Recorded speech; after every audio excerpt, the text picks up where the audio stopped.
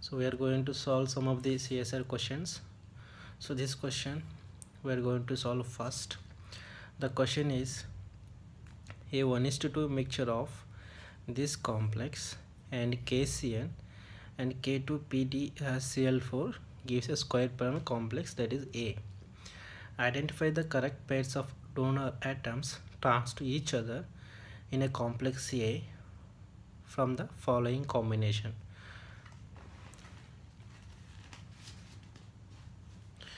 So here we have Me2N CH2 CH2 CH2 PPH twice.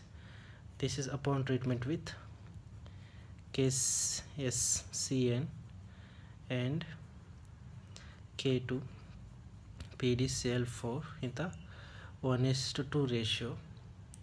So here we'll get a square pyramidal complex. That complex looks like this: palladium, and this will be nitrogen, phosphorus, this will be pH, methyl, and this will be NCS. So this is the complex which is forming here. So if you know this complex, then it's very easy to identify the answer.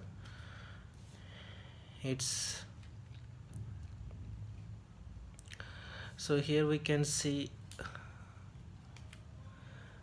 nitrogen, so this is there in the option, and similarly we can see nitrogen and phosphorus, and this also there in the option. So why not this SCN?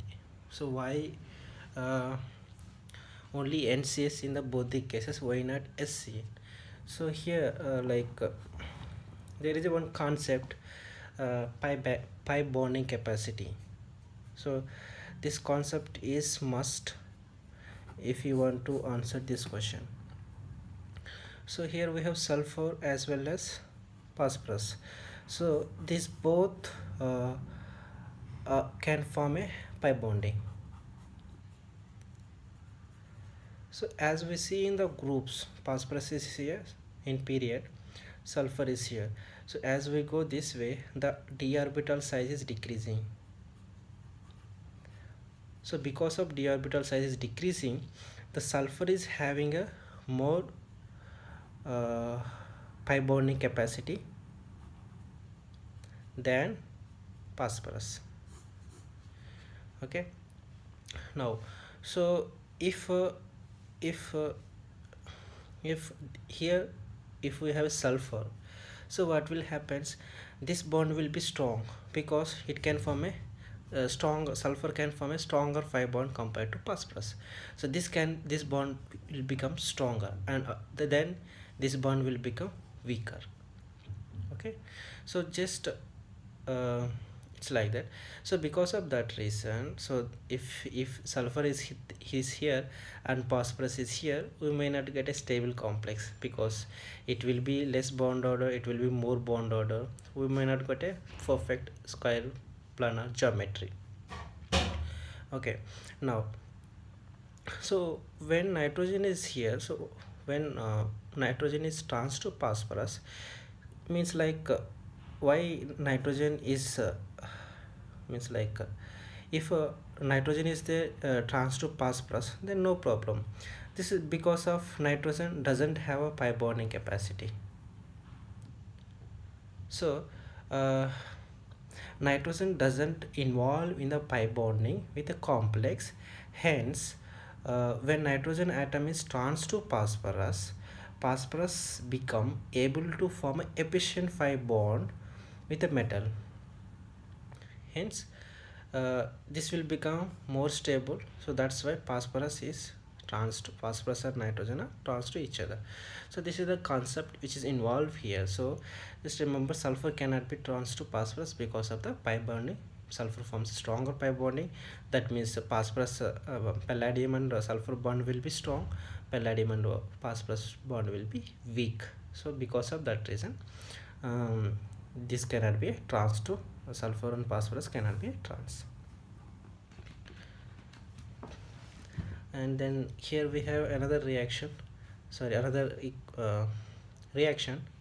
question.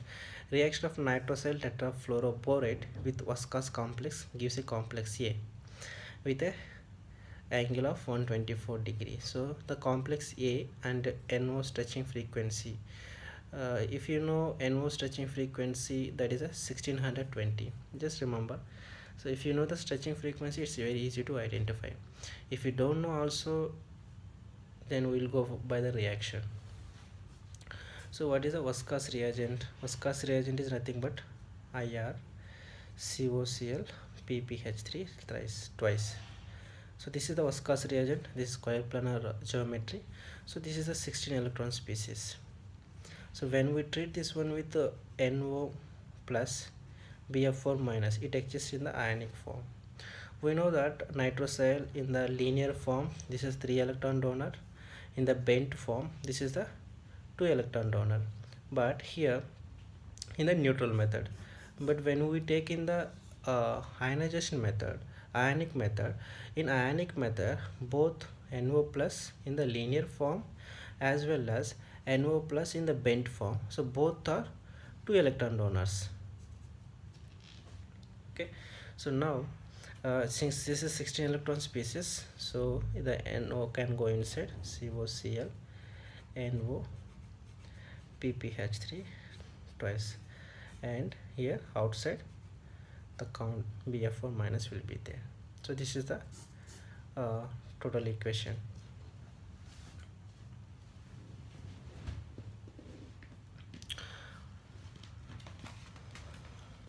And then there is a question, the HNMR spectrum of this complex at minus 20 degrees shows a typical AAXX pattern in the olefinic region.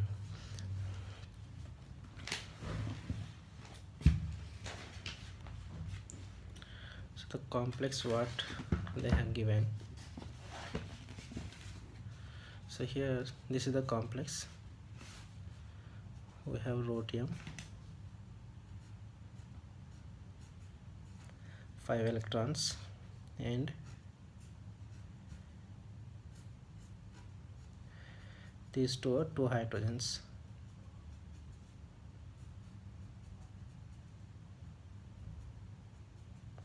So at minus 20 degrees it shows AAXX pattern, but at 70 degrees it shows a single line. This is T2. Just remember this kind of questions when they ask. Always remember at low temperatures what will happens, the exchange process will be slower than the NMR time scale. So because of that reason we will be getting two different signals. So at high temperature when we will take this exchange will be faster than the NMR time scale. I think 10 to the power minus 8 is the NMR time scale. So at high temperature this will be faster compared to NMR time scale. So because of that reason we will get a single line. So the answer will be a free rotation of the ethylene ligand about a metal olefin bond. It cannot be an answer because change in the hapticity of the cyclopentadienyl ligand. So it cannot be an answer because here they are talking about olefinic region, and this almost come more upfield shift compared to olefin.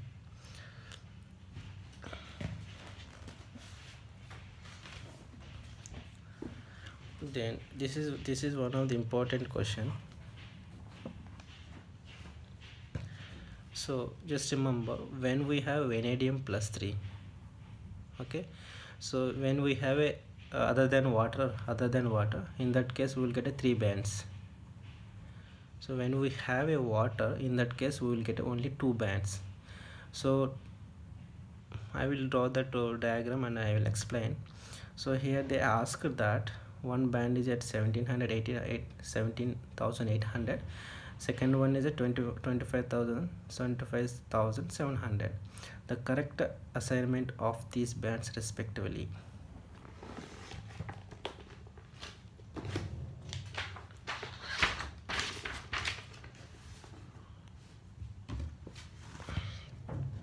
So here we have vanadium H2O6 3 plus.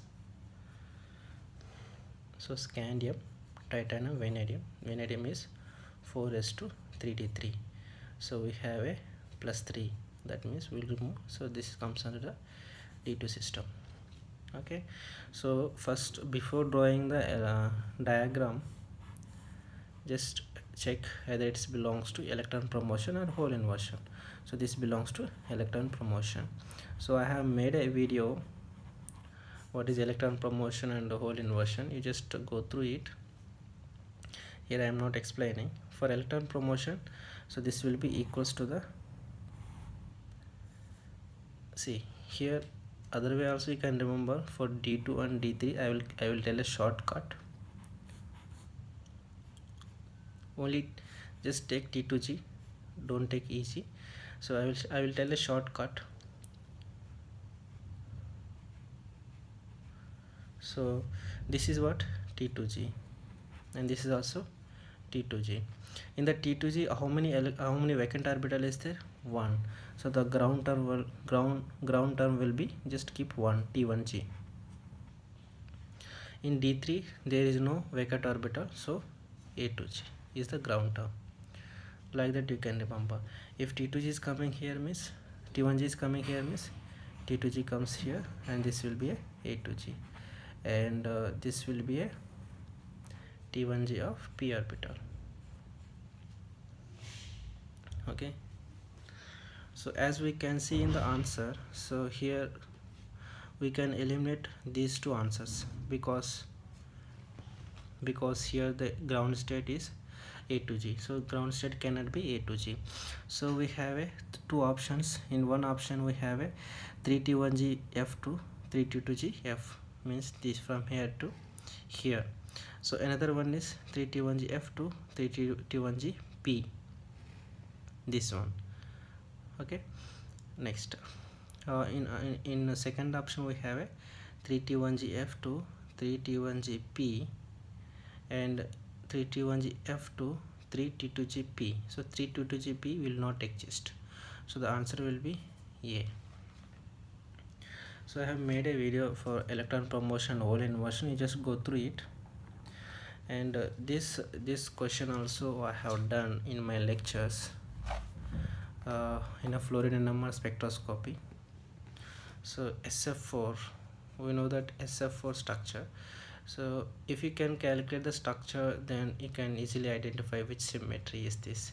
So low temperature minus 98 degrees centigrade of 19 NMR spectrum of S14. So it's a doublet of triplet. So sulfur is a 6th group element. So 6 valence electrons. So 4 fluorines will form like this, and this will be. So this is a trigonal bipyramidal which occupies a lone pair this position. So this is the structure of SF4. Now, so why you got a doublet of triplet? So sulfur is here,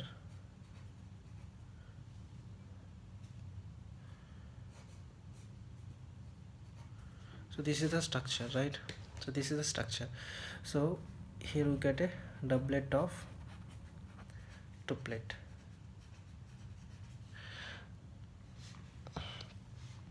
How many different types of fluorines are here? This is axial, this is equatorial. 2 types of fluorines are there for that doublet. And triplet means each fluorine, this axial fluorines couples with these 2 fluorines, they gives a triplet. Similarly here also, that's why a doublet of triplet.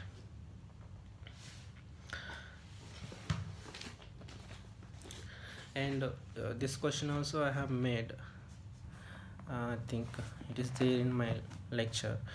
CLF3, we know that CLF3 is a T-shape. So here by elimination method we can eliminate option C and option B. Now we left with option A and option D. So here in the option D we have a doublet of singlet. So how it's possible? Let's see. Here we have this is axial and this is axial and this is equatorial. So these two equatorials couples with axial, they gives a doublet, and this equatorial one couples with these two axial, they gives a triplet. So there is no chance for singlet. So the answer will be a doublet of triplet for a T-shaped structure. Next, this is the mechanism. Okay, in a low chlorine ion concentration, the anti-cancer drug cisplatin hydrolyzes to give a diaqua complex, and this binds to the DNA via adjacent guanine. So here this is the mechanism which is involved for cisplatin, how the cisplatin works in our body. So initially cisplatin will there, so this goes into the body. So where we have a ammonia, I think one of the chlorine atom will be replaced with water. Okay, so next it binds to the DNA to the end 7th carbon. This is very important. To the end 7th carbon it binds. So here itself in the cisplatin structure mechanism, here itself we can make many questions. So the DNA in cisplatin mechanism will bind to the guanine. So which position, N7 position, and what is the step, the first step, second step. I have made a video on this also, you can go through it. I think I have made a video on the platinum, means like I think some it was I made it long back, you might find it in my old videos, just go through it. And then we have, so this type of questions are very important and is very easy also. So this is the outer sphere complex, outer sphere electron transfer reactions. So here we have water and phenanthrolene. So for water the rate of reaction is 4. When we have phenanthrolene, the rate of reaction is 3.0 into 10 to the power minus, sorry, plus 7. So why this much rate for this one? Why this much faster these reactions? So I made a video on outer sphere mechanism as well as inner sphere mechanism. In outer sphere mechanism, what will happen? So when we have a two inert complexes, we need to bring them very close. First step is we need to bring them very close. After that there should be if imagine this is the Fe water and this is the Fe phenanthrolene. So there is some bond length differences will be there. So first, before reaction we need to bring those bond lengths in the same level. Okay, for that we need to use some energy. So there is one equation also. So just remember, when we have a strong field ligands or low spin complexes, low spin ligands, in that case we no need to bring them very close, because they will be having an ideal bond length. So we'll no need to use any energy to do the bond length rearrangement. So because of that reason this complex is very fast in reaction. So the answer will be the phenanthrolene is a pi acceptor ligand that allows mixing of electron donor and orbital orbitals and has the rate of reaction. So this is the answer.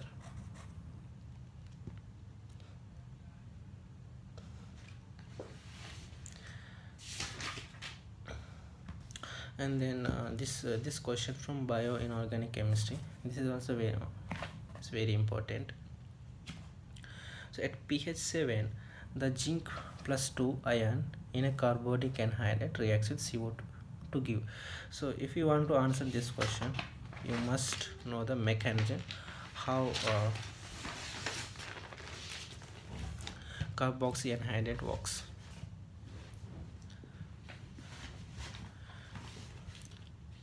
So what is the carboxy anhydride?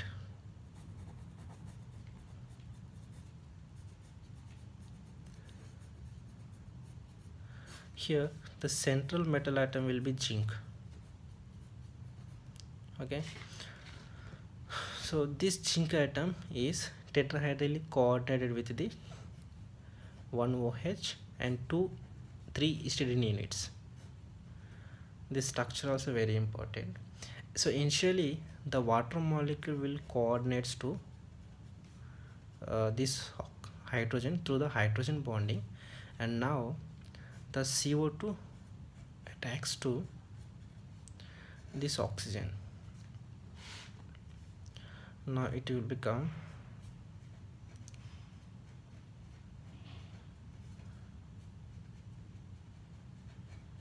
OH and OH, and here 3 histidine units. Okay, now so in the options we can find this structure. If we see this answer, answer A, we have a Zn and we have a oxygen attached to CO2 and oxygen attached to CO2 and hydroxyl group we have. So this is the way how it binds, and there are some points, some important points about this carbonic anhydride. So carbonic anhydride will be using for the conversion of CO2 into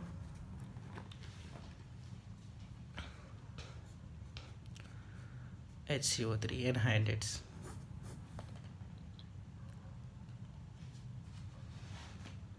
Okay, and then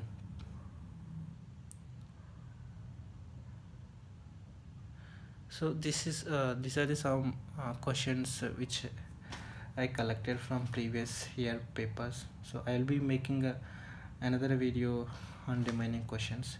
If you have any doubts, you can make you can write in a comment box.